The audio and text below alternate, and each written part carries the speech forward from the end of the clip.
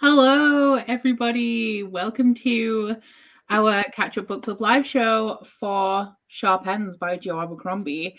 I do anticipate this one being a little bit of a shorter live show because I don't feel like we have many thoughts. It's a short book, it's a collection of short stories, but we will see what happens. I want to thank my host for joining me today because, as you will see, we have a couple of new faces.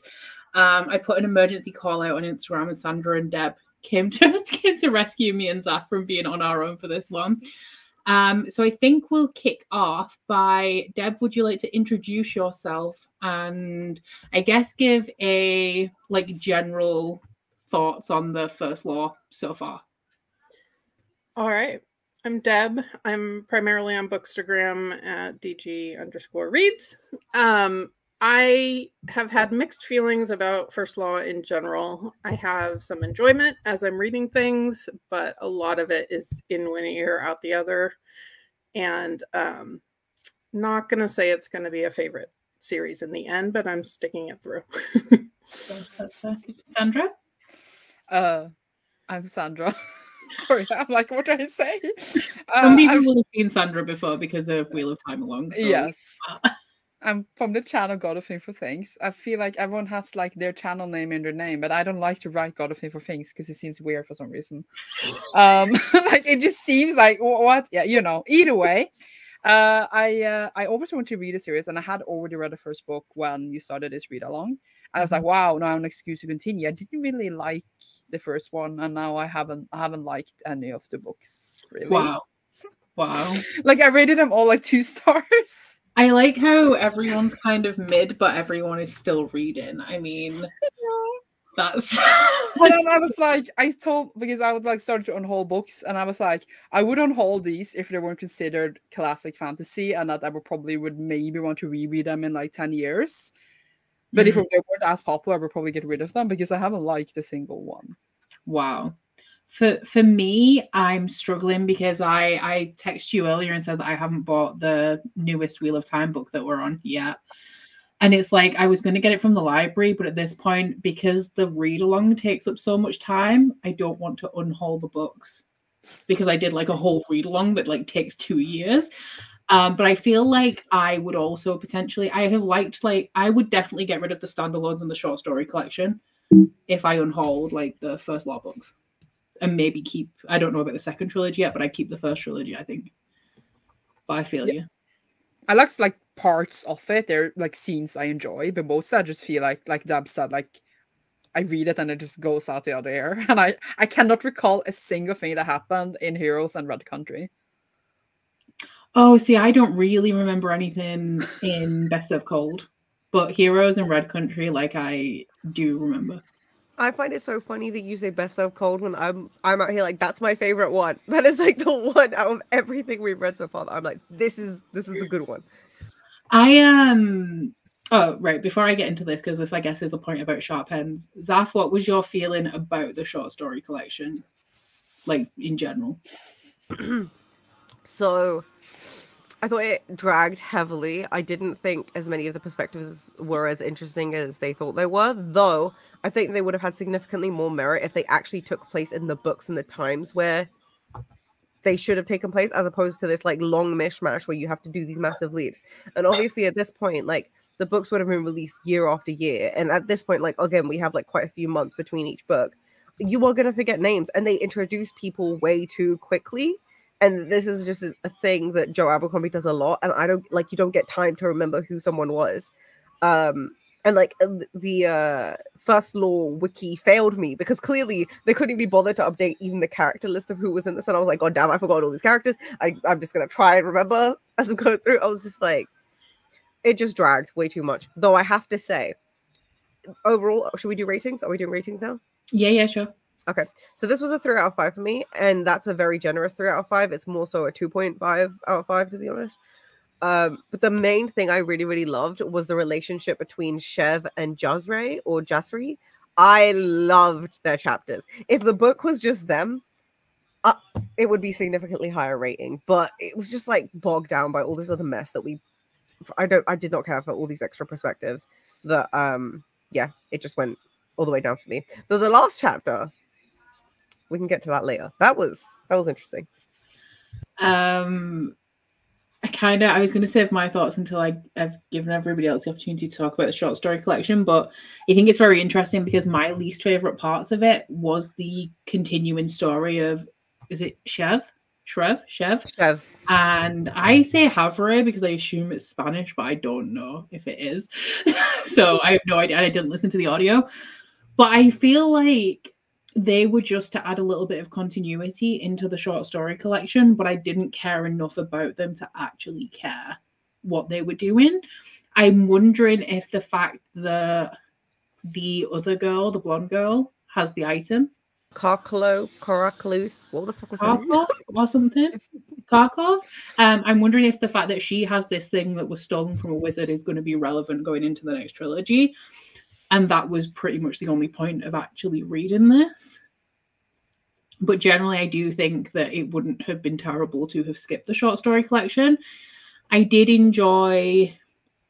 really liked 2, but I also liked the Glockter one at the beginning as well. But I feel that didn't really have a point, which is why it's not one of my favorites and classed as the one that I like. But I did kind of enjoy that one. And I think it was interesting that Joe Abercrombie put that one first, because I feel like it kind of hooks you in and then it falls flat from that point.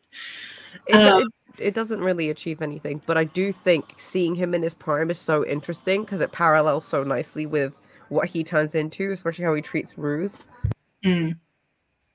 Deb, what do you think in general about the short story collection? Oh, my rating was 2 stars, by the way. I gave it 2.5, rounded down to 2 for Goodreads purposes. I felt the same, like the Glockta story. I enjoyed that at the beginning.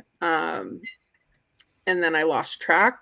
I liked the Chev and however we're pronouncing his name. I did the audio and I still can't remember. I did like those stories, and I actually went and did a little bit of research to try to figure out, are these characters I should know?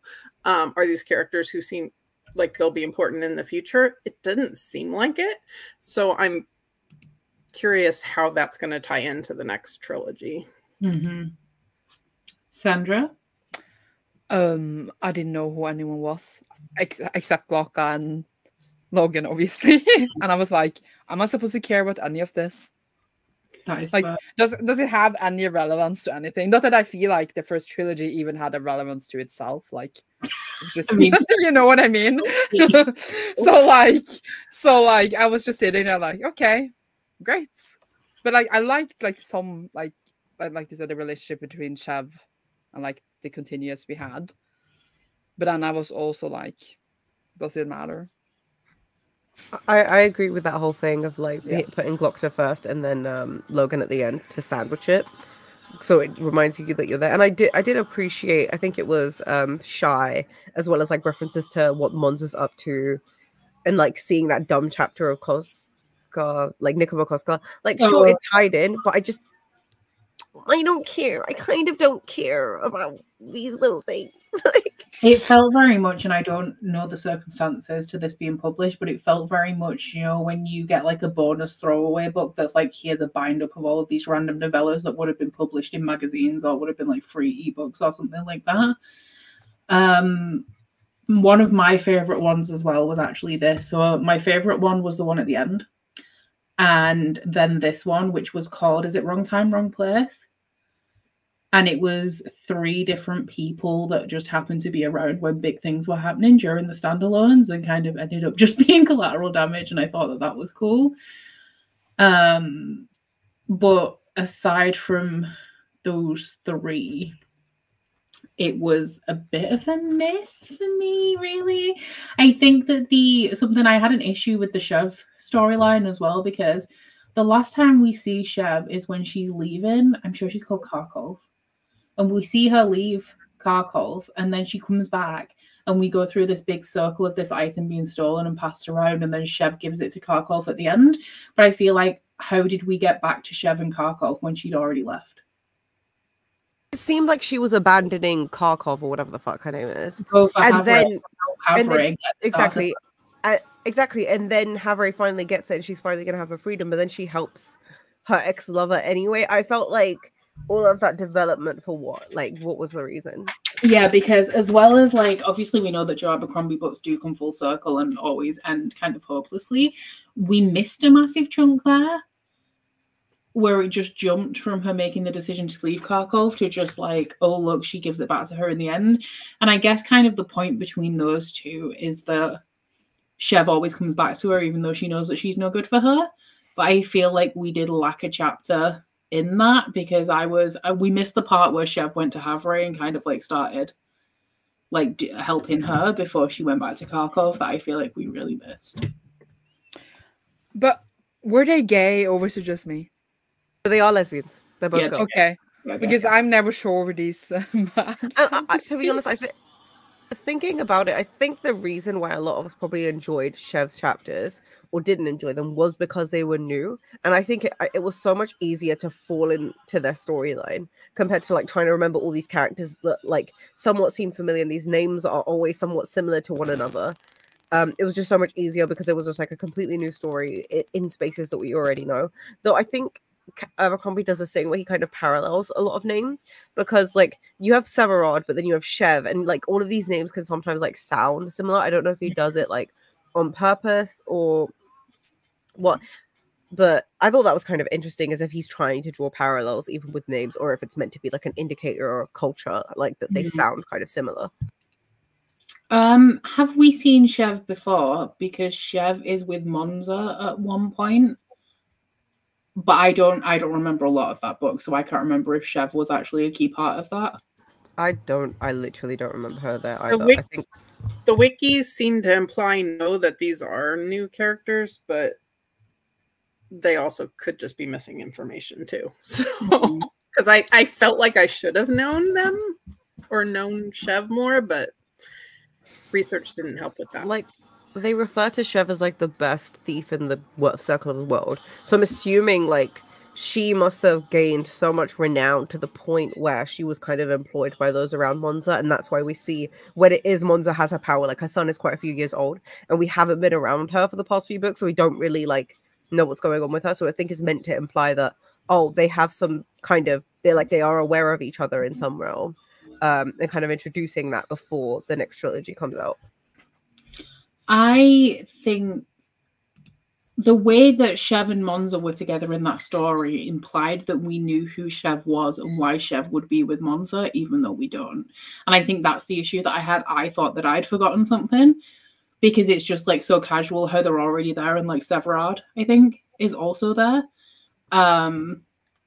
People who we'd seen with Monza, like the last time we saw Monza.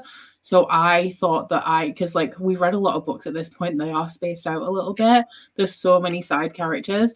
And I think the way that he put that together was very much like I felt like I should know who Chev was. But I think, where is the comment?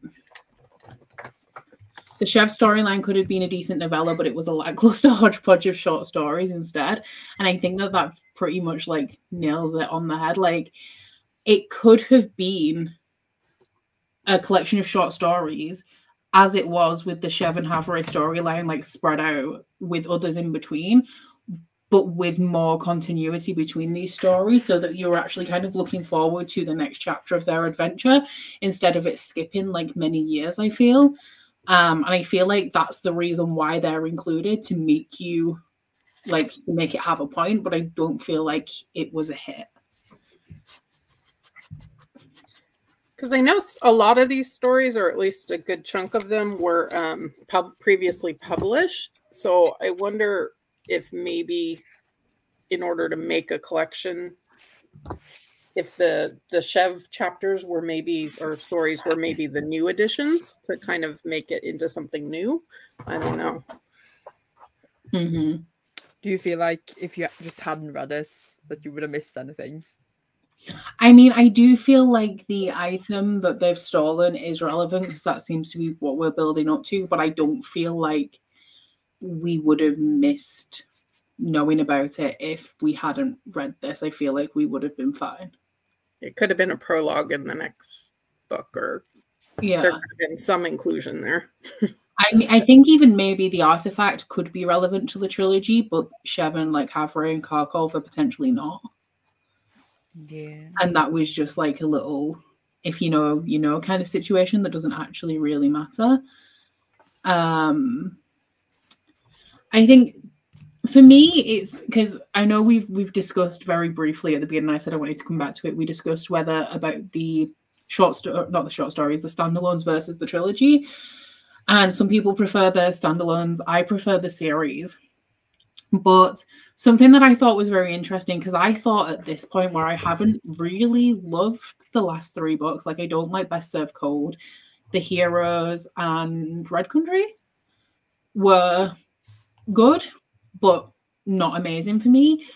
I thought that it was because it's like so many books back to back that I just don't really enjoy Joe Abercrombie. But then we got to the last story in here and it felt very different to the rest of the stories, and it felt very much like the trilogy. And I'm like, no, okay, it isn't me. These are very, very different. And I feel like when you're reading them with like space between, you kind of don't notice how different they are. But having that story at the end of this collection was like, no, it is actually, there's just something very, very different about it. And I wanted to know whether you guys kind of agree with me that there is a difference, and also whether you prefer the standalones or the trilogy. I agree though, like when we came to the last story, like it reminded me of the trilogy again, like the parts I liked of that. Mm-hmm. But now since reading the trilogy, I just feel like I can't trust him, like the author, to like bring it all together for it to make sense. Because like I felt like the trilogy just ended in nowhere, and I was like, I read all this for what? I literally completely agree, and I do think that I feel like the last story could have been an epilogue or something, where like Bethord is reminiscing about what happened with Logan after like one of the books in the original trilogy, because it would have hit so much harder after meeting Logan, and he is this like he's such a different character to who he used to be. Like, I was so surprised that they're associating that behavior with the name Logan because of everything we've seen of him. We know he can be an incredibly brutalistic killer. However, we've never seen him have that kind of personality where he's just so volatile and kind of like arrogant and like quick to, like, he's basically like a moody teenager. I don't know how to explain it. A teenager with too much power. And I was just like, damn, like I would have loved to see that after we'd explored that original trilogy, because everyone carried on talking about how messed up he was, but we never saw it. And then just like, oh, the whole thing with like Bethord going into the cage and seeing the remains of what's his face's son like everywhere, and then him playing with the head. I was just like, oh, I love this. This is delicious. No, no, no, no, no. Obviously not numbing his body parts, but I'm just saying, like, the chapter was like, no, no, no. I was having a great time. I was like, this is peak. I wish there was more of this. And like from Grimdark, I kind of expected more of those like really horrifying, really unnerving moments, and I don't feel like we've actually had them. The Grimdark seems to be just this general level of depression and everything is futile, as opposed to actually dark, and that's where we finally saw it at the end of this book. So just the real world then, just like the general depression. We wanted it darker. We didn't even get it. I want to fact check something. Is the guy that Logan kills, is that Shiva's brother? Yes, because that's how, yeah. That's right. It was no, that was Shiva's is Bethod's son, no? No, Shiva's Scale and yeah. No, sorry, misunderstanding. So you're saying he's Rattleneck's son? Yeah. Mm-hmm. And somebody in the chat will probably be able to confirm that for sure. But when Rattleneck's like name kept coming up over and over again, I was like, I'm sure that I definitely know that name, and I wonder if it's because it's Shiva's dad. Yeah. So that's why. See, this is the thing, because that one is like super relevant to like tons of stuff, because the Shiva's storyline keeps cropping up like in pretty much every book, apart from, I don't think, is it the Heroes that he isn't in? So like that keeps coming up over and over again, and we finally got a glimpse back at that. I do have a kind of a criticism about it. It does make sense, but the Logan that we see in this short story is obviously a very different Logan that we know, and we know Logan at different points in his life. And I felt like it didn't feel like Logan at all for me, which I understand is the point, because the whole point is that Logan was like such a horrible person and did all of these horrible things, and now he's had like an epiphany and he wants to like change a little bit. But I feel like because we had no connection with Logan in the in-between, it felt like a very much like this isn't even the same kind of character, which like it does make sense, but also it's very jarring to me. Did you also feel like that with Shivers though? Because to me, it's kind of like their stories are obviously very parallel. One kind of was crazy and then tried to do a normal good thing. One was like living through his life, went through something, feels like he has to do something, and then went crazy. So it's like they have this kind of parallel, but it seems at the end of, I think it was Red Country, where they both just were like over it. They were just over the situation. Though Logan still deciding to go back and leave is still very weird to me, considering his entire arc felt like he was trying to leave whatever this is behind. And I think Abercrombie is trying to remind us of this is like, we've seen Logan lovely. Let's pretend it's like a lovely Logan.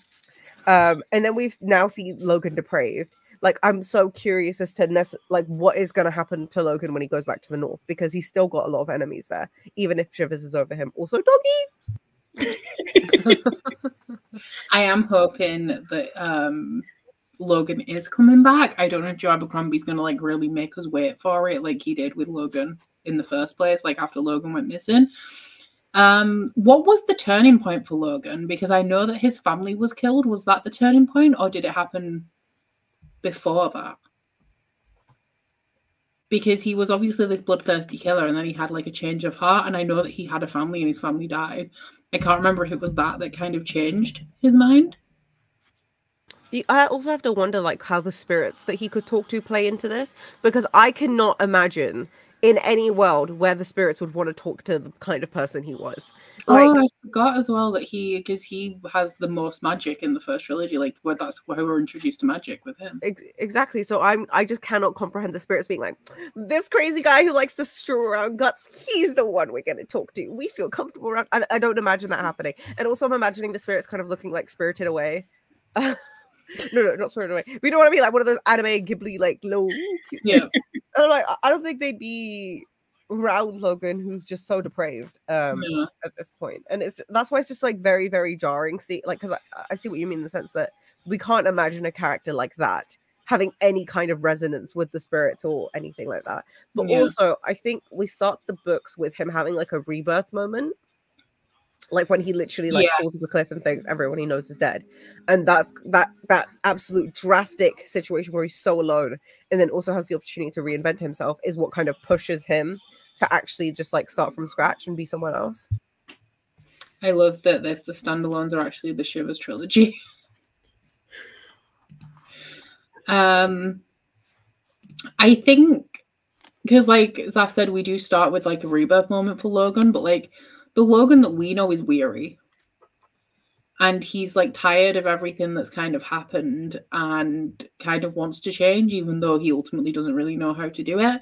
And I feel like the Logan that we met in this short story is very far away from that Logan. No, that was a stupid question. Like question. Have you seen Logan since the original trilogy and this story? Yeah. Did I miss it? Sandra. How did you miss it? Because I've been zoning out because I've been bored. He's in what's the last standalone that Red Country. Red Country. Oh my god. He's in all of it. You see what happened? He's Shy's dad. So, but they don't say his name. Yeah, they don't say his name is the thing. So like you either know it's Logan or you don't. And I understand how if you had zoned out, you would have missed it because I missed. Yeah, he kind of it gets to a point where like he alludes to being Logan, but at no point does he ever actually say it. Oh well, I did not get it. Apparently. That's well, now you know. Becca's description of him being the weary person is Sandra's reading of Logan's story. Yeah. It's weary and in one ear. Sandra is weary of reading about Logan. Yeah. No, I missed him. I was just like, is he alive? Did he die? Where is he? Like, because he fell into the river in the last page of the third book, right? So recap for Sandra, he turned up in the Red Country and ended up on a farm where he was helping out Shy's mother and ended up being like her kind of stepfather. So when she goes off on this mission, he's with her the entire time, and she knows him as somebody who would never hurt anybody, who isn't assertive, who is kind of dumb. And he ends up turning into Logan and going like a rampage. And she's kind of shook. And then right at the end, Shivers finds him and just kind of looks at him and is like, you know what, I'm over it. And then tells Logan that he can stay there and like live his life. And then Logan gets up and leaves. But this last story, is this before? This is before the trilogy. The last story, yeah. So the last story is before the first book starts. Yes, that's what I thought. Okay. Timeline is really frustrating. Showed up at the end. Red Country. I don't remember who Shivers is. The dude with the 2 eyes. 2 months ago. Oh my goodness. Shivers. Someone give backstory. Oh, Sandra.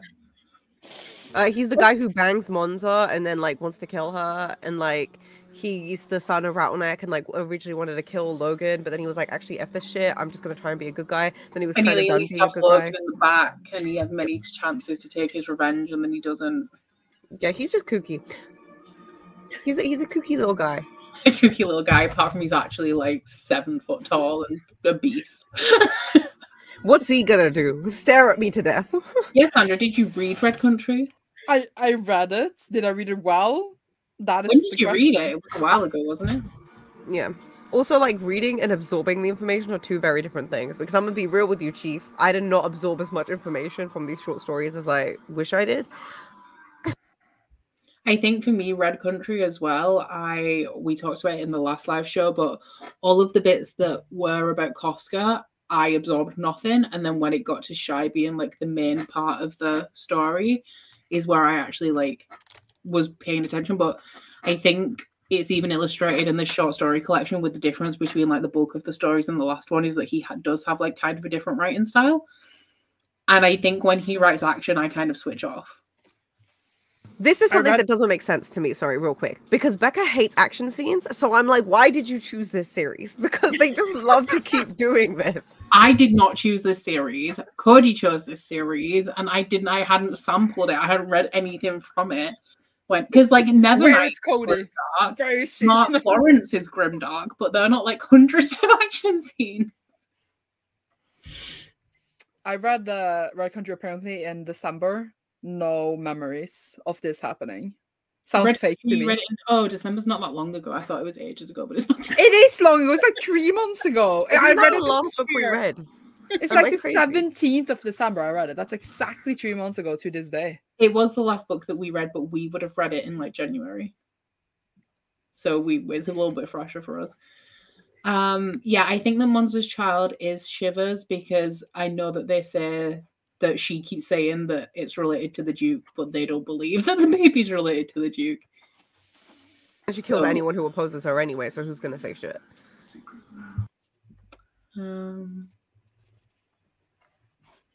Oh my god, yes. As Anna said, like the biography about Costco, like, dude, I just wanted, like, again, no information absorbing in my brain. I wanted to bash myself over the head.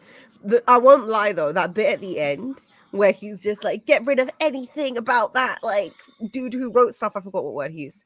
But basically, like, the shout out to basically saying get rid of anything to do with Temple because he clearly feels, like, really, really betrayed. Mm-hmm. He's such a loser. Like, Cosmo is just such a loser. Like, I loved him originally, but now I just literally think he's so pretentious and annoying. I can't stand him. I really hope he, like, just shuts up. I don't know. I liked him in... Which book is it where Glockta goes to the cities at Dagoska?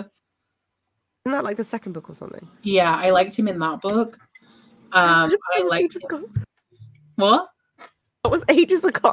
Yeah, I know. I liked him in that book, and I liked him in book 3. And then since he's come back, he's kind of like, I've realized that I just don't like the way that he's written because there's like a flamboyance in it, and it's just not a writing style that I enjoy, I feel.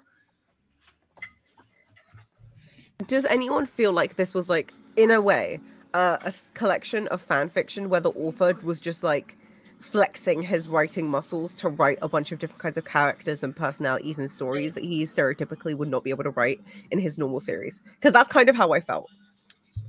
Definitely. And they didn't even have a cringy sex scene. Oh, well, we almost. Wait, no. At the end, we did kind of have like shit. the echoes of a with Logan slapping. and his slapping, yeah, of unwashed meat.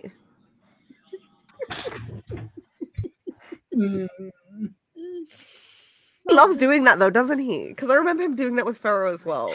Like maybe he likes the musty. I don't know. Oh no, we actually had two. We had two sex scenes. They just weren't like vividly told to you because remember when big like redhead Javre was like banging Wirren and poor Chev had to just listen to it. And like, I'm sorry, what were those sound effects? Because the I can get that. What is the what is that? Like what noise is Wirren making? Because he kept doing that. Do you not remember this, Becca? Like I was just like, what? Maybe the person is like vibrating. I feel like I did. No, I feel like I do actually remember that, and I kind of just was like, I just glossed right over it because I was like, don't want to know. Because every time we get to a Joe Abercrombie sex scene, I'm like, okay, let's just not. Like, because I know I skipped some of them. I hope the audiobook narrator got paid. I'm gonna go and try to find the audiobook just to hear what that noise was meant to be. You know, it's like a vibration, you know? Who'd be vibrating? Like, stop. Well, that's what Sandra said. Yes. That's the magic in this world. Yeah, you wanted more fantasy. Was Shivers back with Monza in one of the short stories here? I will confess that the short story that had Monza in it was one of my least favorites, so I cannot answer this question. I don't remember seeing Shivers. I didn't pick up on it if it was, honestly. But I mean, if she was hooking a guy with a metal eye, then potentially I would say that is likely. I'm sorry, this is so rude. If that happened, I'd be so angry because I said previously that I wanted to see them reunite and just like see what would happen. Because like it just looks like an entire shit show. Like this is like they hate each other TV. at this point though, right? So like it would be weird. Like they try to kill each other. I want to know if they ever come across each other, what it would be like. Because their relationship just dissolved into like essentially hatred and resentment. So it's not something easily to come back from, I feel, but I'm gonna have to go back and like fact check that. Les Grimmer says, I keep forgetting that this is a thing, which is good because then I won't notice it. Oh, it was a flashback from the final battle in Best Served Cold. Wrong place, wrong time. Okay, I was just vibing with... I think I struggled to place a lot of the exact incidences that wrong place, wrong time happened during. I remember the brothel one for sure. So I feel like I was spent most of my brain power trying to figure out what like incident the stories were happening during for this. But yeah, if it's a flashback, then that would make sense. So for like a reread, you should read these when you know they're happening. I think, right, because I was very lazy and I could have gone to my bookshelf and looked. Do we know when we are reading the other books what year they take place? Like, do they tell us? Because now this has like all of the years, and one of my main criticisms of this actually is I feel like instead of saying what year it is, it would say like this happens between Best Served Cold and the Heroes. Yes. Agreed. Because like I'm not in this world. I don't know what year anything happened. And I feel like, I mean, arguably we should have done that work for a book club, but the casual reader is not doing that work. So it feels like a lot of effort, like a lot to ask of somebody. So we didn't fail, basically, is the more important thing. We didn't fail. We're just experiencing it like the average reader would. Yeah, we are. This book club is about the average reader. And the average reader's experience. The average reader would have quit like a long time ago. Valid. That's why you needed replacements, because they all did. No.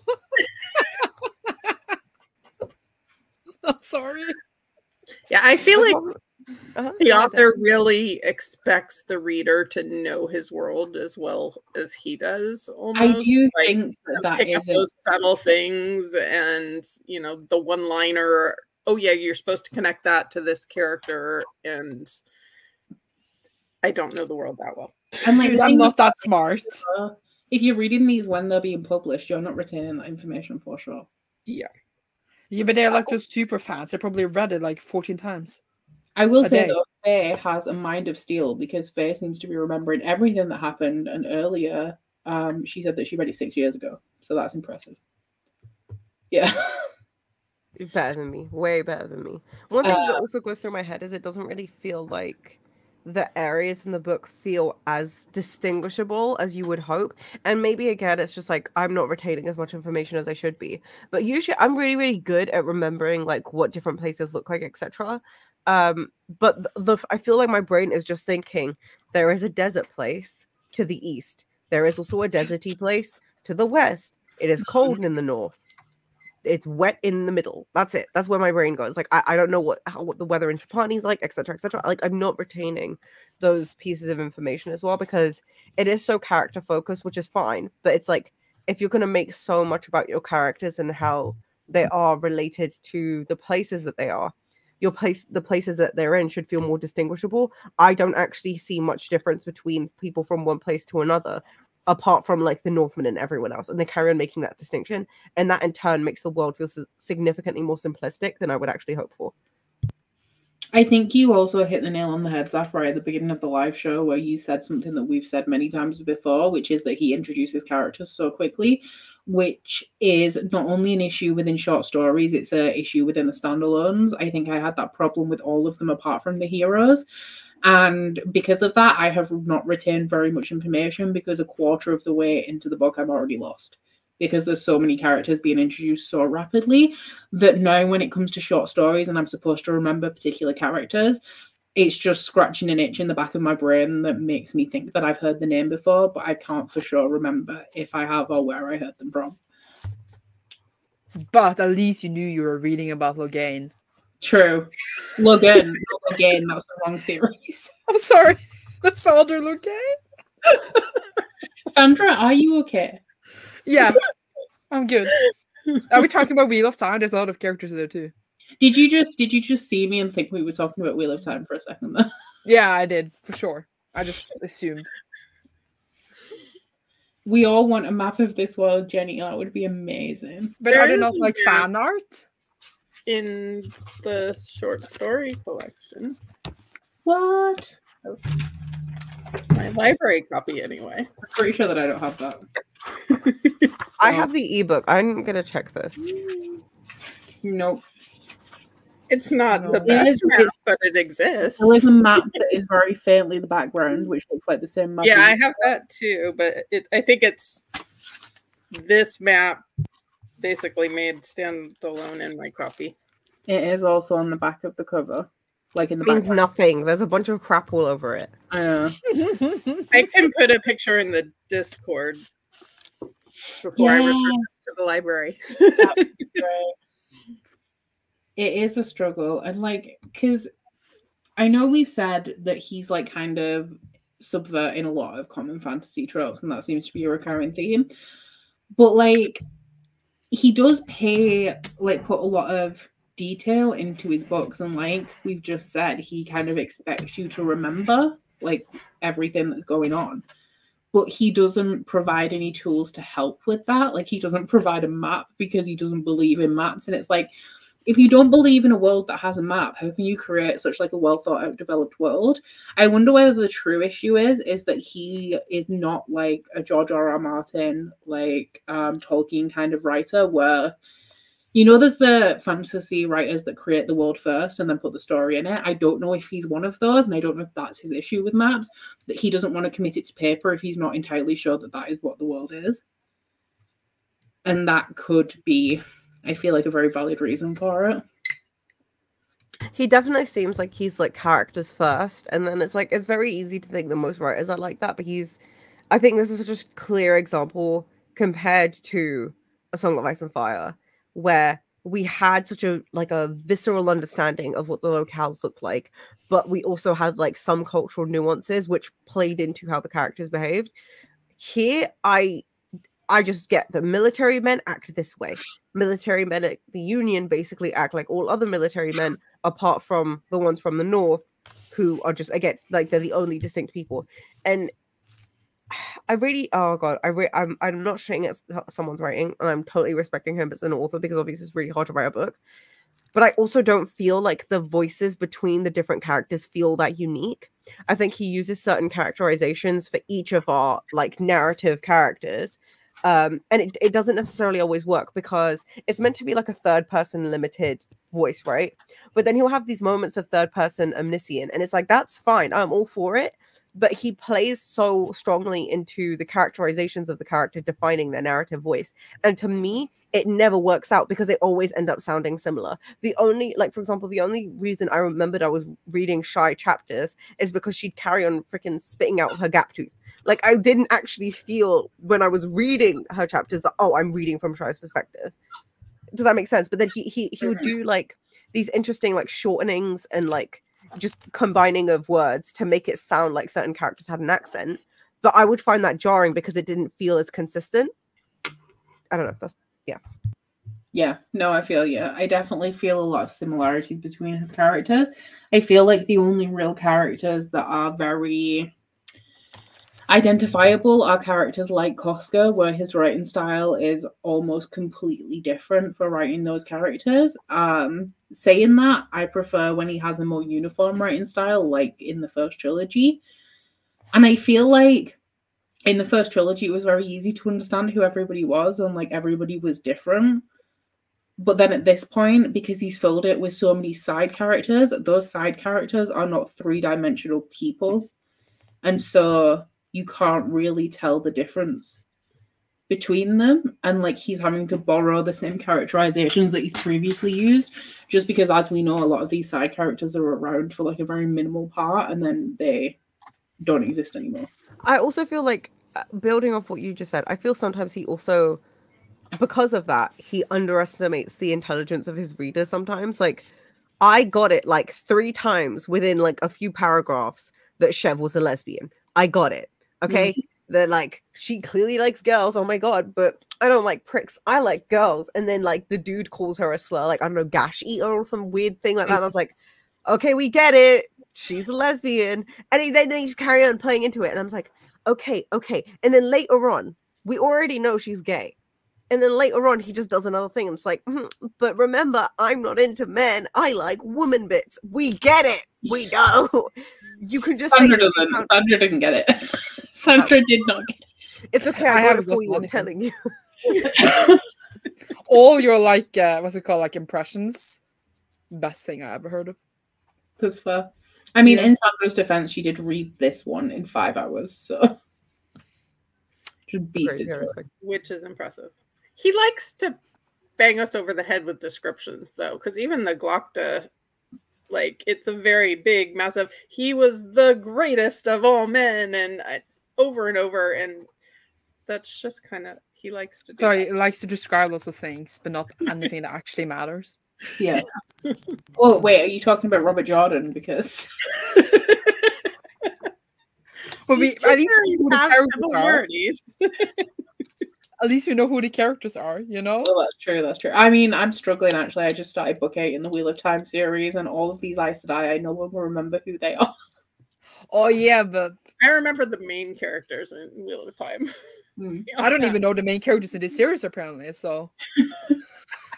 I think something that I'm finding with Joe Abercrombie, and I'm struggling now because I'm feeling kind of like not ranty, but I know we're saying a lot of negative things, and I do really like the first trilogy, and I'm hoping that with the second trilogy we get back to that place where we're talking more about just stuff that we dislike. But my impression of Joe Abercrombie right now, from what everybody's spoken about in these discussions, even people who are fans of him, things that I've heard that he said, things that he's illustrating in his stories, I don't want to say that he's arrogant, but I get the feeling that he's trying to give the impression that he's some sort of like Tolkien character, like an author almost, but he is just bad at some stuff. So like, you can tell he considers world building a background thing. The map contradicts what he actually writes. There's no maps in his books. These are all things that we know for sure. But Joe Abercrombie says he doesn't believe in maps. And I'm like, no, you just can't world build very well. Like, you can't world build consistently. And I feel like that's a recurring thing. Like, he subverts a lot of fantasy tropes, but does he do it on purpose, or is he just not very good at writing those particular aspects, so he doesn't? Well, Feels very anti-fantasy. Sorry, Deb. the dedication to this book is for mom and dad. Couldn't have done it without your genetic material. In other words, he's thanking himself. So you gave me genetics. I worked with it. It something about his personality in that, I think. But maybe it's just like an image. He's like trying to be this kind of like appeal to like a certain kind of audience, and it has worked because he has like really, really huge fans that loves this series. And I'm like, but why? I think it also plays into... Sorry, go ahead, Becca. This seems, because like it's kind of always when we started reading the first book, and it's like, okay, so like everything comes back to full circle, but why? And it's like, oh, because like this isn't a fantasy story with a hero, and it's like, but people like to read about that. It's okay to have a grimdark, pessimistic, nihilistic story with a hero. You can have a morally grey hero, you can have an anti-hero, you can have a hero like the main character in Prince of Thorns. Who is he a hero? I haven't read that series like at all, but I know I've read the first chapter of the first book, and it's like this 14-year-old boy leading a band of like, I don't know, they're not warriors because like they're all teenagers, but they're like raping, pillaging, and murdering. But that's the main character of that story, and they're still the hero of the story. There is still a point to the story, but it doesn't have to be like a chosen one, like Dragon Reborn kind of character. It can be somebody who's dark and jaded, who maybe isn't pursuing the right path or the good path, but like it's still a person who has a point and accomplishes things.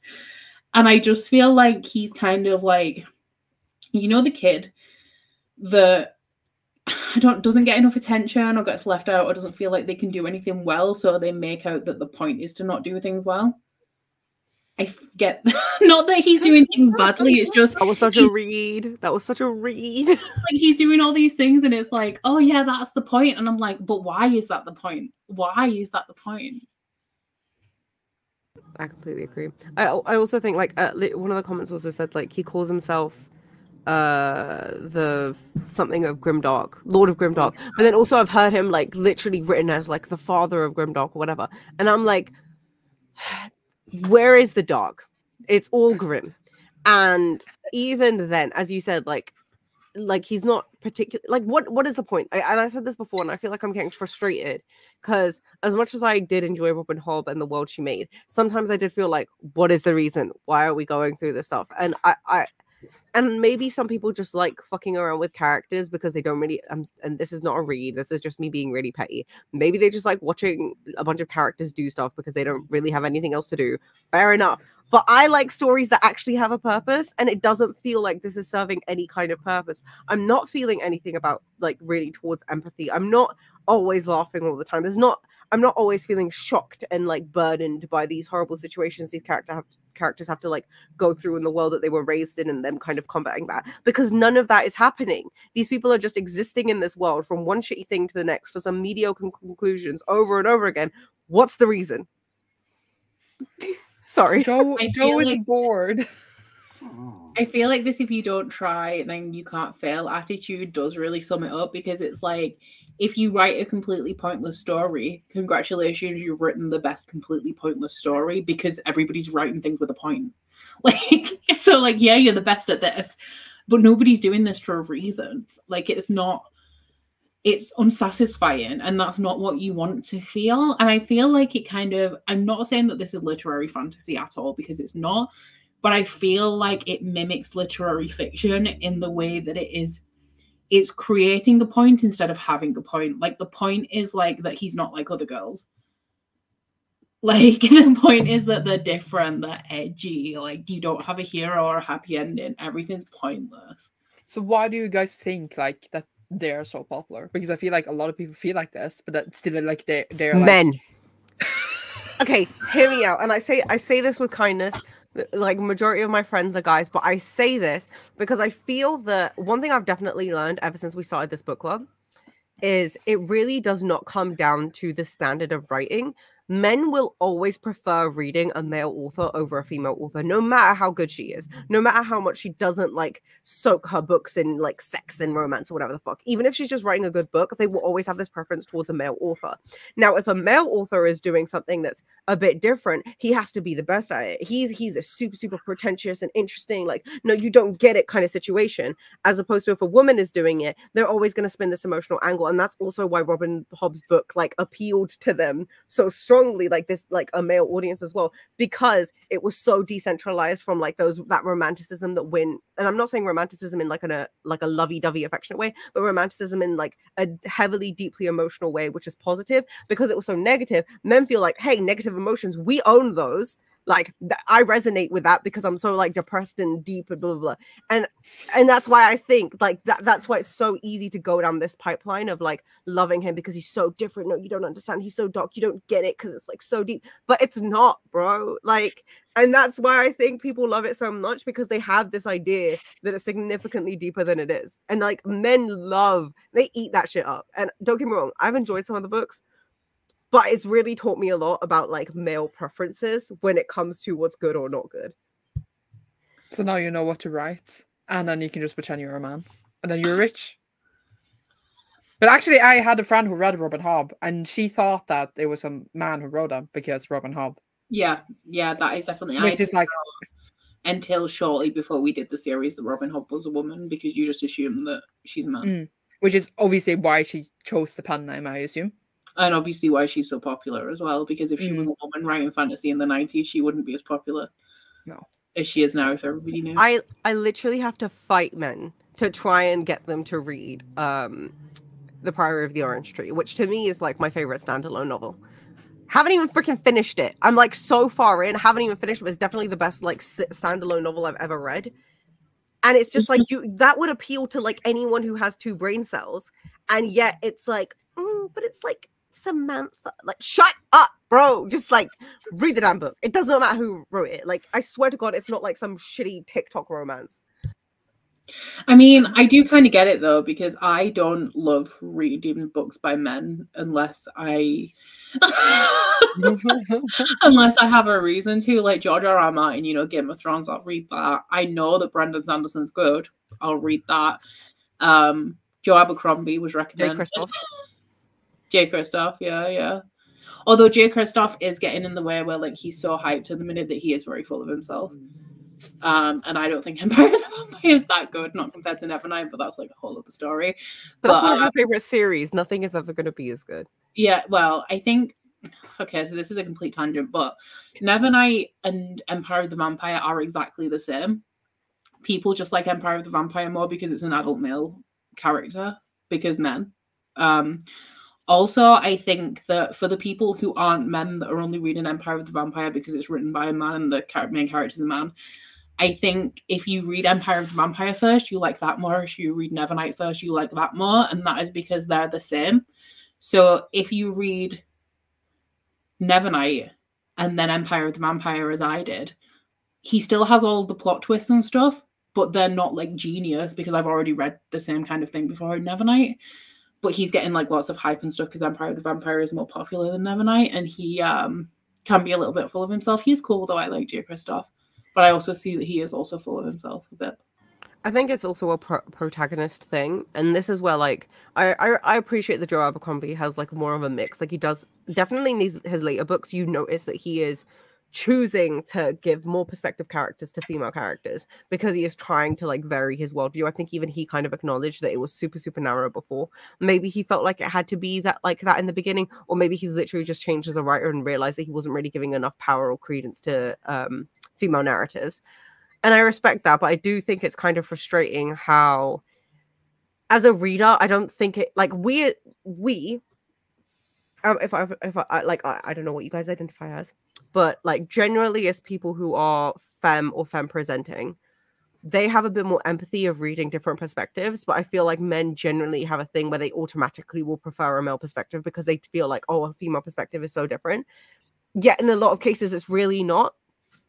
And like that's just like where it's like really frustrating. Like the whole point of books, I always thought was like, to some degree, it should be a level of empathy. in this new world, you're like learning about this completely different surroundings and people navigating those situations. You might have to be interpreting stuff, you might just be taking things at face value, but if there is no level of empathy happening and you're continually reading the same stories from the same male perspective, from the same like I'm the hero, blah blah blah, oh my god, everything's so shit, that's what your reality is going to be, and that's what your worldview is going to be. So like reading just starts to become a bit more pointless, and like that's kind of a frustration I'm getting a lot with not only what we've been reading, but also what you literally just said about J. Kristoff. Because I have Empire of the Vampire, I haven't read it yet, but I love Nevernight. Like that series is so good to me, but that's also because like I liked Mia as a character, but I didn't care as much. Like yeah, she's got cool, I love that, that's badass, but I didn't like, I would have liked her no matter what she was. Yeah, it just has like, it has the same writing style and the same kind of like, you know what his twists are going to be or where they're going to come because you know what kind of twists he's done in the past. So I feel like it's just the same, almost the same story, but like with a different plot, setting, and character. But like you can, if you know J. Kristoff, like you can kind of see what's coming, which was the downfall for me because like everyone was like, oh my god, it's amazing, can't believe this. And I'm like, but if you read Evernight, you could believe it. So I think the people who rated it highly and really loved it are people who haven't read Evernight, so didn't know like what was coming from him. Do you also think, this is just a general conversation topic, do you think the first perspective character being a male also plays into the perceptions people will have when they immediately start reading a series? Because even with my book, what I'm writing right now, I'm like, okay, I start off with a female perspective, but I'm like, is that automatically going to turn off a bunch of potential readers because it's a female perspective? And I hate that thought process, but I think that it's like something you consistently notice with all the authors we've read so far. The first perspective is always going to be a guy. What's the, oh, the first perspective in Game of Thrones is the Night's Watch, isn't it? Yeah. Wow. I feel like that's a big brain thought that I wasn't prepared for. Sorry. Just writing thoughts. Well, for the next series, you could read the Malazan. Oh, Aaron really likes Malazan, and she keeps sending me screenshots of it, but the writing style makes me want to smack my head against What's the first book? City of Garden of Moons or something? Garden of the Moon? I don't know if I have it, so I'm just kind of curious. Is it Stephen Erickson? Is that his name? Somebody Erickson? I think the way that women are written is interesting, and obviously like, because I am a woman, I'm obviously going to say this, and like I acknowledge that, but like I don't have issues reading about men in books written by women the way that I have issues with the way that men write women. And I think some of it is just pure, not necessarily like it is ignorance, but like innocent ignorance. Like Jo Abercrombie, like hammering in the, oh my god, I've forgotten her name. Chev is lesbian. Like she's lesbian. Did you know she's lesbian? It's like I was reading the third Mistborn book by Brandon Sanderson, or the third second year of Mistborn books, like the sixth Mistborn book, and there's a woman in there called Steris, and he got a lot of criticism for writing women like Vin, who are like they're essentially, you know how there's arguments about women essentially just being a male main character but a woman in books, so like they're the warrior type, which is my preference, to be fair. He got a lot of criticism because Vin is very much like that. So then he wrote Steris, but now when you read that series, it's like a man is explaining feminism to other men. Because Steris will sit there and she's like, oh, I'm not the bravest person. I think that she is on the spectrum.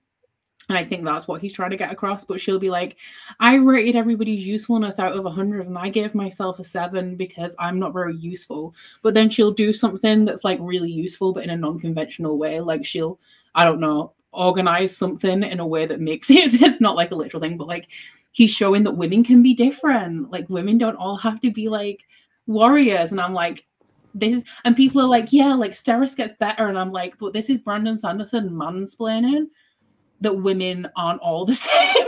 Yeah. Just like, to a degree, I feel sometimes like, I hate to say it, but sometimes it's like men have to hear it from other men and they have to have it really, really broken down for them. But the main inconvenience is if you write your men so well and then you write your women so poorly, it's so much more jarring as an experience.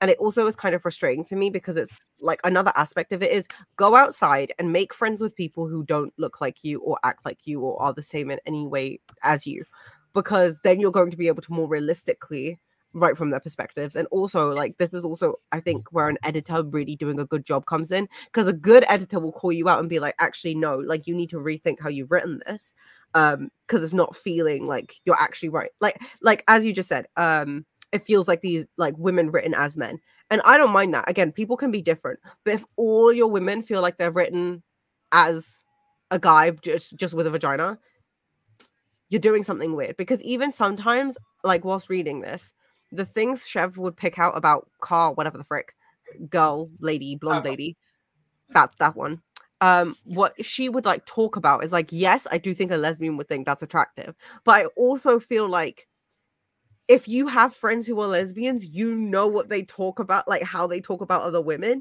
And that's why I'm just kind of like, I'm not generalizing all lesbians, obviously people are different, but I'm just like, it feels like what a man would notice about a woman that he's attracted to, as opposed to what a woman would notice about a girl she's attracted to. You know what I mean? Yeah. Especially because Chev is not a very masculine woman in her mannerisms. She's not, I would say that Karkov is more feminine in looks, but I would say that Chev is almost more feminine emotionally. So I feel like for her to talk about Karkov in that way is actually very like male gazy, which I didn't notice until you pointed it out. But yeah, like you definitely have a point there. Oh my god, her hips. Oh my god, you don't get it. Wait, her hips. No. Her hips is perfect for childbearing. No, I'm joking. With what children? They're rubbing their gashes against. Oh no! Why? Also, like, I get in this world, it makes sense to call it that. I get people would be that nasty, but for the love of Christ, I want never to like. It's fine, I get it. It works in a grimdark world. I never want to read that again. That makes me feel sick. And like, people complain about velvet sheathed steel, and I'm like, how can you complain about that when there's gash in the world? The gash. Sounds like a wound. I will also say, like, what is this is totally going on a different tangent. What is wrong with the word cock? Like, just say that. Why must we make poetic circles around it? I don't want to be impaled. I don't get it. That's very fair. Does anybody in the chat have any questions about sharp ends? And does anybody have any parting thoughts on sharp ends? I am just glad that it's over, and I'm still, even after all of this complaining about, on my part, the standalones and the short story collection, I'm really excited to start the next trilogy. That's all. I'm also kind of excited. Yeah. Because like I feel like the trilogy, I like that more than whatever I've been reading. Apparently I haven't been retaining anything anyway. But that's not, I blame Abercrombie here. But so like I feel like maybe a full trilogy will like pick me up, and then I will be disappointed in the end. Especially because fresh start, you can actually start paying attention with the next book. I know somebody said this was way back, so I didn't catch it, but somebody said, like, do we think Logan's going to turn up in the next trilogy because he's getting on because of how long after the original trilogy it is? And, like, I get that, but what's the point? I mean, what's the point is what we always say about these books. But what would be the point of him getting up and leaving and going back north if we were never going to see him again? I feel like he is going to turn up and I won't notice. I also don't understand what is, like, as you said, what is his purpose? He has no wife, he has no kids, everyone up there hates him. The Union and Bethord are going through some shit. Like, bro, like the next few books are most likely just going to be Union is doing this, Monza is fucking over the Union, Bethord very sad, stoic. Okay, like now what? Dead now, isn't he? Is he dead? He's Bethord. LOL. My brain has not retained that information. No, Bethord has to be dead because Logan was the king of the North. Is that what they call him in this, or am I going Game of Thrones? You're going Game of Thrones. No, you're going Game of Thrones. Yeah, so, well, we'll call them that anyway because it's essentially the same thing. So Logan was the king in the North, And then he was killed by Black Dow, who was the king in the north, because Bethard's dead. I thought Black Dow was his friend.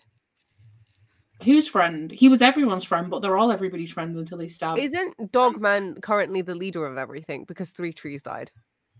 3 trees did die, but I don't know whether he's now taken over Black Dow or whether he is the leader of. Oh yeah, he did die. Group. But now I remember 3 trees dying, and then they nominated Dogman as like the next big thing. But I don't understand. I don't even know what's happening. We spent so much time in the north, and like my brain is just like, okay. So I remember that Bethard died at the end of the first trilogy, and I'm sure it was Black Dow was the leader, and he's horrible because he was the one that was raping everyone in the trilogy. Yeah, he's awful. Dogman is with the Union, and Black Dow is the king of the North. Okay. Yeah, Dogman's the leader of the Northmen for the Union. And then Scale died in Heroes, and I think Calder took over from his father, which is Bethard, and Calder is now trying to unite the North in peace, like his father was. Because his brother died, but then his brother came back. Oh, his brother is the leader, but he is the leader. Like, his brother's the face, and he's the brains, right? Yeah, so and Scale. Is Glokta dead? Glokta's alive, and Glokta is running the Union with Jezal as a puppet king. So because that's what I thought, but I just needed to make sure, because who knows? And Monza's making moves to undermine Glokta. Oh, so Calder is now the king. Black Dow is dead. Yeah. So Calder is the king, and he wants to unite the world in peace. Actually, thinking about the end of this, the last story, it was interesting seeing Bethard from a different angle because Logan hates him. So we always see that as like the North and like Bethard are a bad thing, uniting all of the Northmen, but he's actually he's decent. He's all right. He was dropping so many bars. Like, a great man does this. A great man does this. And part of me is like, is this Joe Abercrombie trying to like have some really good quotable moments and he just shoved them all at the end?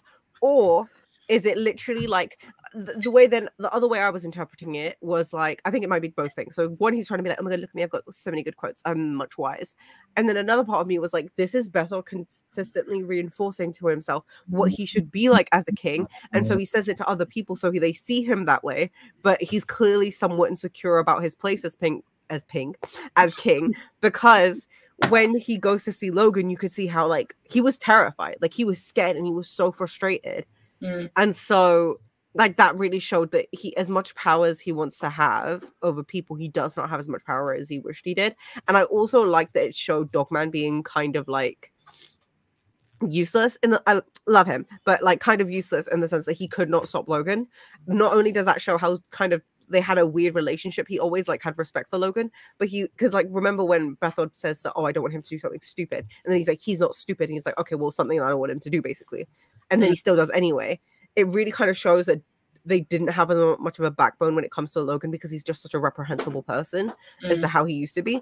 I will say the best thing that this guy has written is just Logan as a character. I just love everything that's happened to this man, and if he takes it into another level, into another realm, I'll be incredibly impressed. I honestly, if somehow he ends up being the king and uniting everything in some weird, peaceful way, I would be like, that is so jarring, but I love it. But knowing him, he's probably going to make him die uselessly in a ditch or just like never talk about him again. So from what I can tell here, we have Jezal as the king with Glokta ruling, Scales the king with Calder ruling, and then we have Monza. But then we also have Bayaz and what's the guy called in the south? What's he? It's not Yusuf. Yusuf was friends with Bayaz, right? He worked for the bank, didn't he? Oh, maybe. Wait, was the bank under Bayaz as well? Because I think the one thing we consistently kept seeing is how the people from the bank would show up.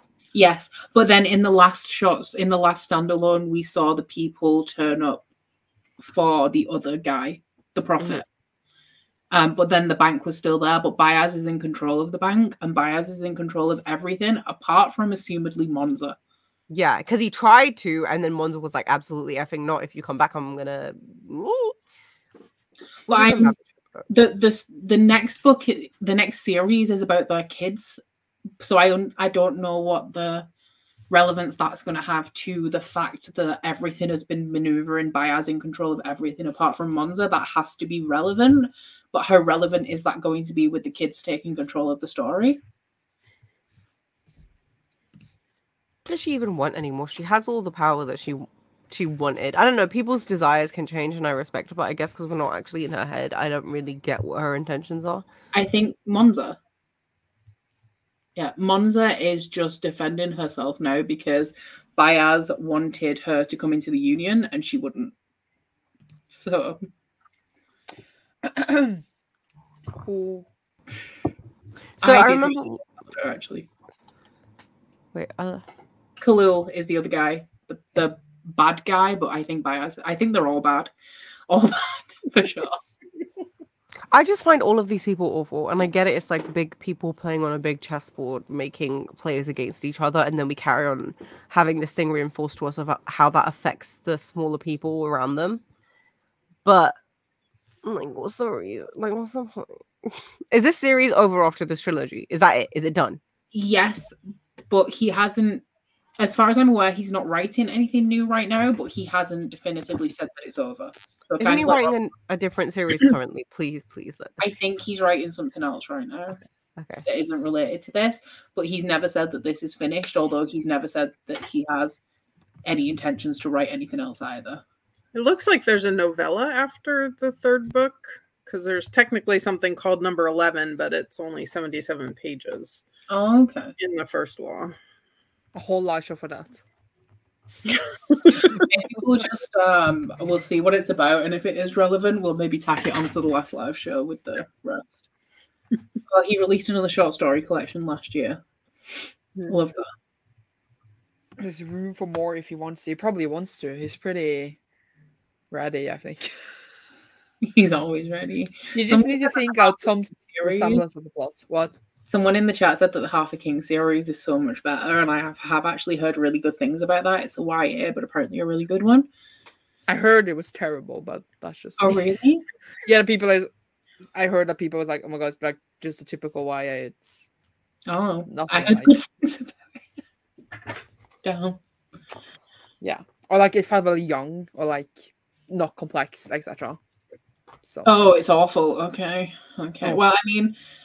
Now that I'm hearing mixed things, I probably won't read it after this. I would probably continue to read First Law books as they're released, if so. But I love how we keep saying as well for Catch Up Book Club, it's like, yeah, when the next book in a series is released, like we'll get together and we'll read it. And not a single series has had a new installment. What is George doing? I need to speak to this man. I need him to like finish his goddamn book. He's like doing a billion other project that is not A Song of Ice and Fire. And don't get me wrong, I respect it because he wrote the story for Elden Ring and the DLC is coming out in June.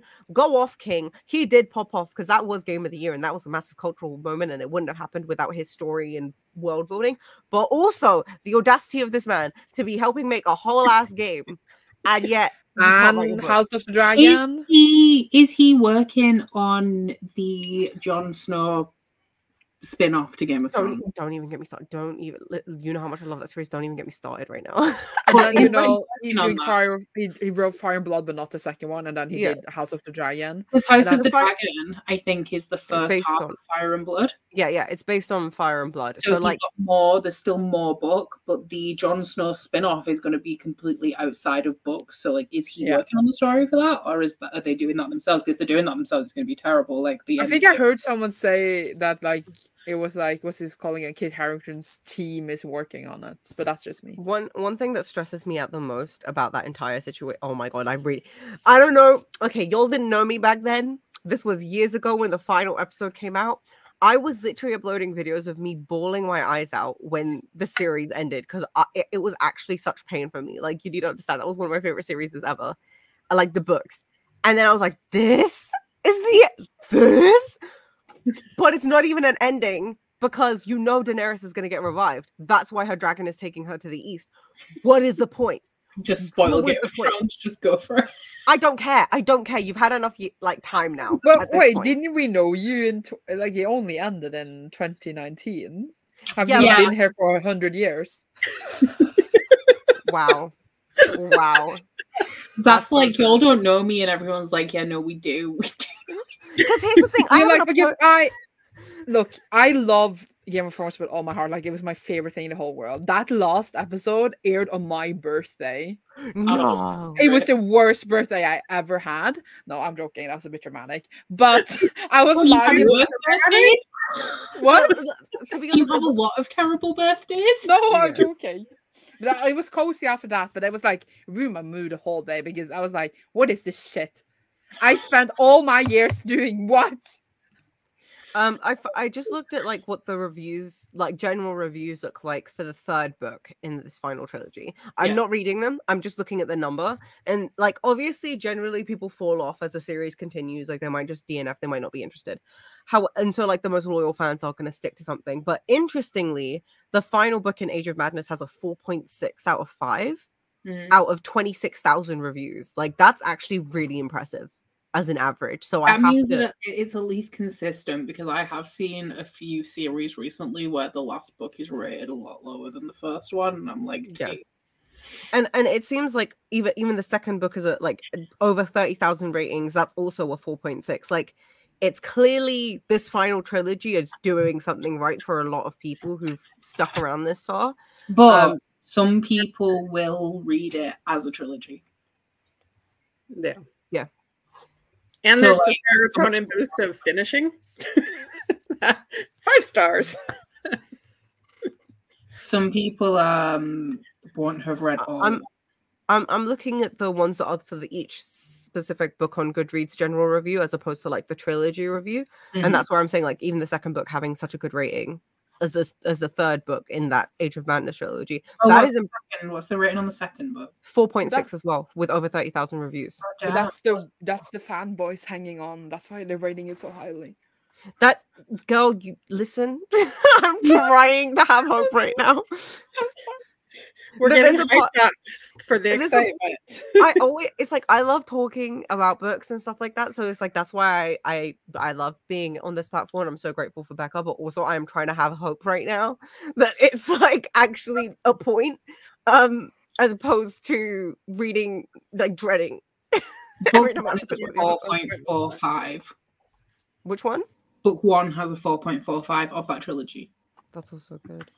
I did see someone say that you could go into the last trilogy without having any of the backstory, which I guess for those of us who have missed things in the first missed all 7 books, that's a good sign.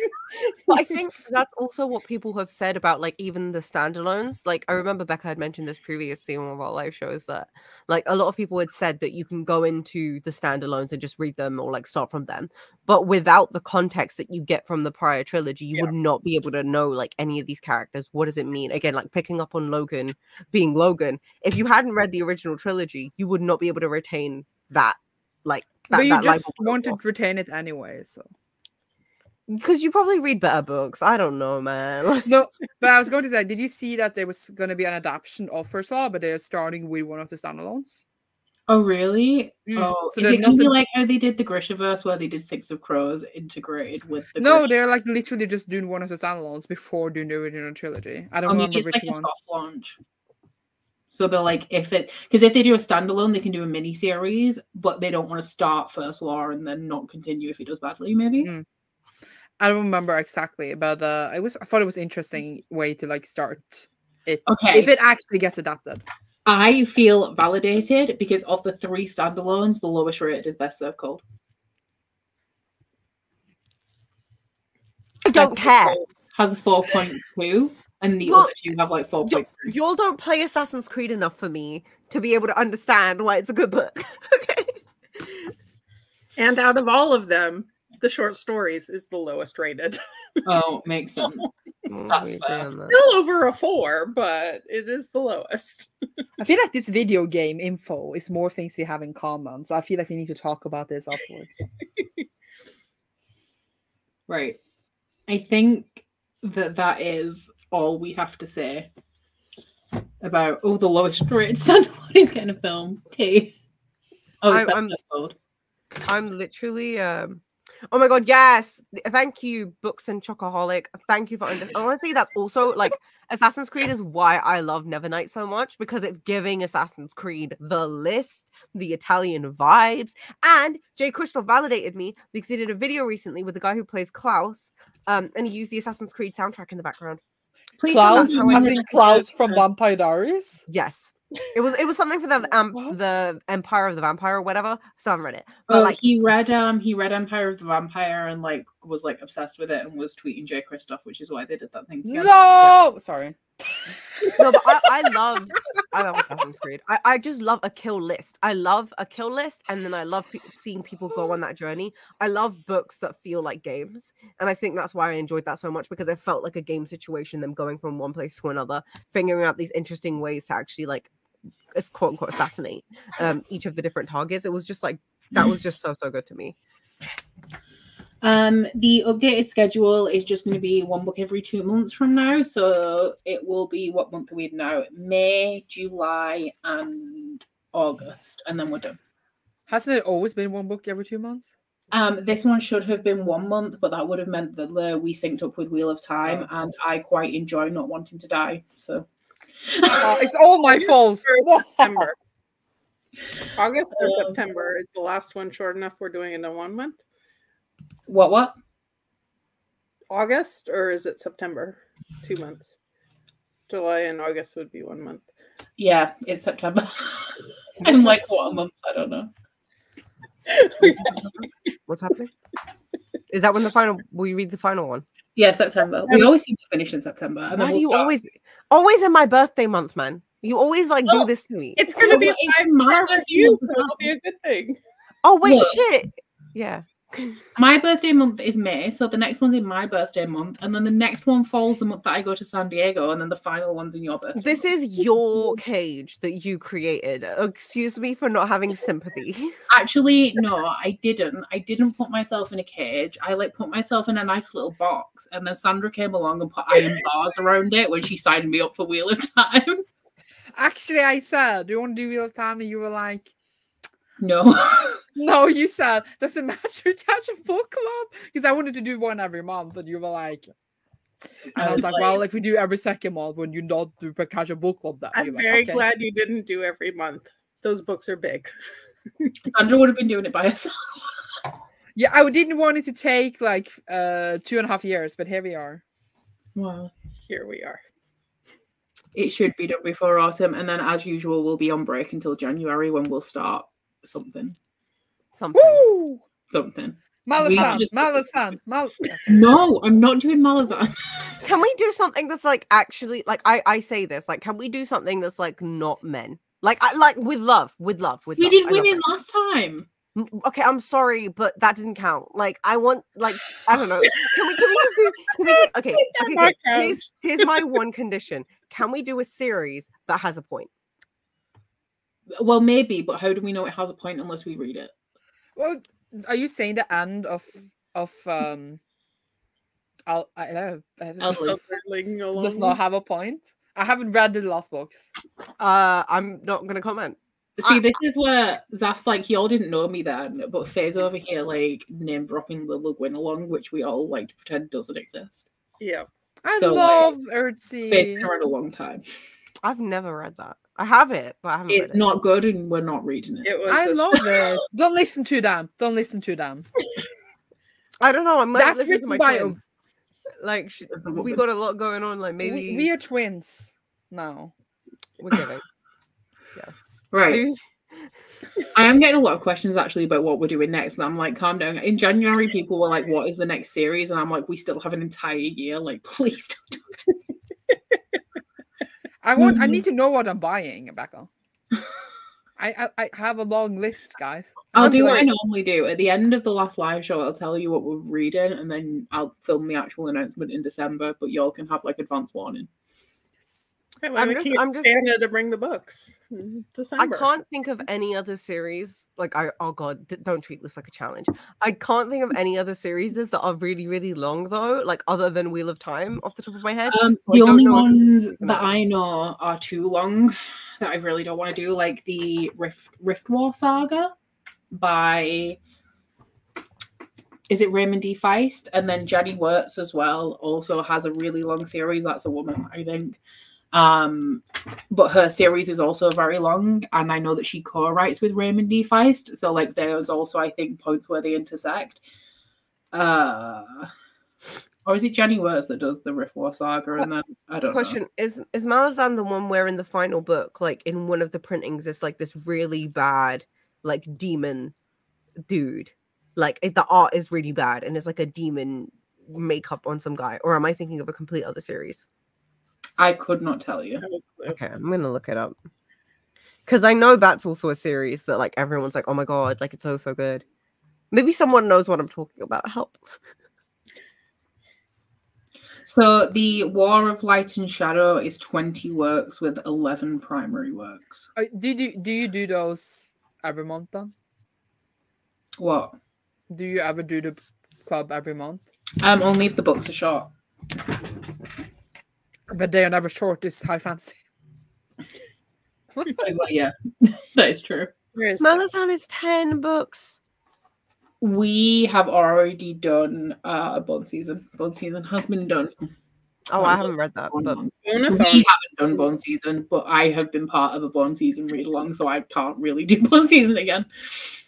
Mercedes, there's a series where there needs to be another book. Mercedes Lackey has been flagged for transphobia. FYI. And McCaffrey I'm concerned about because of how old the books are. Michael J. Sullivan I'm interested in because Timothy Gerard Reynolds narrates the audiobooks. He's the same audiobook narrator as Red Rising. You should pick those. One of Cass's favourite series as well. Catherine Kerr, possible. Temeraire, I feel like that has potential to go really badly because Naomi Novik is so hit and miss. I really like the first one, but that's just me. It's basically like War, but with dragons. Zaf said no men. no, I have no issues reading something by a man. As You long as literally it's, just said no men. yeah, I said like I would prefer though. I don't actually know what I said. I'm rewriting history, so I would. I'm gonna pull a Sarah J. Maas and gaslight you into like rewrite the reality of what the past was, just so you think differently now. No, I didn't say I didn't want any men. I just said that I wanted like good female perspectives. It's not like you can rewind. This isn't recorded. Well, she can, so I'm gonna pretend I can right now. Cassandra Clare! Sorry. I am trash. Oh my god. I'm in. I have been thinking about Trudy Canavan, but the only person that I've heard actually read Trudy Canavan is somebody that I went to uni with, so they're not a book person. So I don't know like what the general consensus of Trudy Canavan is. Because like I don't want to start something and be like, this is the most problematic author that ever existed. Cassandra, no, we're not doing Cassandra Clare. Absolutely never. Disappointing. That would be I would quite be a switch from Abercrombie. You know, at least there is a point. There's drama. There is better sex scenes. There is incest. Stop. I know Zaf said no men, but apparently she never said that. John Gwynne. I could get behind this. I feel okay. What did he write? The Faithful and the Fallen. The first one is Malice. Mm-hmm. And then there's also a spin-off to The Faithful and the Fallen. That's a full book series, right? Like the ones with the weapons on the covers? Yes, like axes. Okay. So I actually literally have all 4 books, so that would be perfect. And then there's a spin-off trilogy, so it's 7 in total, I think. I think it's a spin-off. I was so excited, thinking it was something that was like a quartet and a trilogy, yeah. Okay, it doesn't have to be a long series necessarily, but we do kind of specialize generally in extended universes, which means we were going to read Fire and Blood actually, but then we were so like demotivated after watching season 8 finished that we just didn't circle back around to Fire and Blood. So yeah, we tend to do stuff that's difficult to read because it's so long that you kind of lose momentum. So anything that kind of has multiple series that like. Why did you never do Wheel of Time? Because we were going to, that was a suggestion, but Cody had already started it and wasn't loving it, and she picked First Law. But Cody's not here, is she? No. I'm sorry. I'm sorry, Cody. Yeah, I do actually think John Gwynne could be a good shout. Or if I can find somebody who goes hard for Trudy Canavan, that like, because like obviously with Realm of the Oddlings, I'd heard multiple people say it was really good, and like people in the book club had read like some of the first books, and the same for First Law. Like people had read the first book and said like it would be something that we'd like to read, but I've literally heard nobody on BookTube talk about Trudy Canavan. So I don't know what like people think about her in general, and I don't want to do like some obscure fantasy series that turns out to be a massive flop. So, I would actually really be down for the whole John Gwynne thing, also because he has that series out now, the Bloodsworn Saga, which is so intriguing Shadow to of the me. Gods. That one. That one, and then The Hunger of the Gods is out, and like I'm just so intrigued by that series. It's giving, like, I don't know, the whole vibe of it is. I read Shadow of the Gods and I read the whole first like Faithful on the Fallen portrait, and I have not liked any of them. But don't listen to me. I can I'm still trying come. to figure out what the Trudy Canavan is. I'm sure Trudy Canavan is a trilogy, 2 trilogies and a prequel, I think. Is it a Black Magician trilogy? Yeah. But I feel like I heard people talk about it before. I just don't know when. Because there's the Black Magician trilogy, and then I definitely have the prequel and the first book of the first series, and then there's also, is it the Traitor Spy trilogy? Is the second part? Does anybody know? Yeah, it seems like it. According to Goodreads, it's a sequel series, the Church of Spy trilogy. Oh, prequel series, The Black Magician. Yeah, so that would be 7 books, because it would be the prequel and 2 trilogies. But And wouldn't then- it be kind of fun to read something like less known? I don't know. Yes, but it's just because I am committed to it. I don't want to end up reading something that's less known, which means that we don't know if people generally like it, and then it turns out being horrible. True. So that's why it's because it's a big risk committing to like a big series. If we're not sure.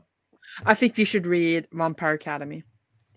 And I've read Vampire Academy and Bloodlines. I don't think I'll ever reread them, so I think I would hate them now. I really want to do a read along of it, but I'm like, who do I ask? Who's going to join me in that, huh? No one. You know, Zodiac Academy, I really want to read that, but I also think it doesn't match the tone of the book club, because obviously this is like, long series, or just like a heavy series that a lot of people haven't had the opportunity to read, and then like we're literally catching up on this series. But I know that's like, dare I say, trash, but like I'm intrigued because I love entertaining trash, like to split up like actual books. Wow. I'm I sorry. spawned at Barbarian Snacks. Come on. I feel like this could be a solid, actually. Malice. And then maybe I'll do some research on Black Magician, because realistically we could squeeze like a 7-book series into a year. Do you hate me? Yeah. I thought so. You're It's always okay. trying to read more, so maybe you should. I can pick up the slack. It's okay. I can pick up this. Sandra came in and was like, I just read this. I remember nothing. I want to be a full member of this club. Yeah, I'm here for vibes. I'm here for vibes. I've heard good things about Johnny Worst. I feel like I would once again need to seek out some hardcore reviews of Johnny Worst, because they're kind of old and kind of long, so I don't want them to be super problematic and also like long-winded and laggy. Ooh, Brandy Sandy though. Brandon Sanderson has been discussed because Zaf wants to do it, but nobody else does, because we've already read most of the Cosmere and don't want to reread it. I want to So- reread. I'm in. Thank you, Sandra. Well, when Sandra's done with Wheel of Time, you can join Sandra's book club as well and do Brandon Sanderson with Sandra. Here's Oh the my thing, though. God. It seems digestible. Yeah. You could call your Brandy Sandy read along Brandy with Sandy.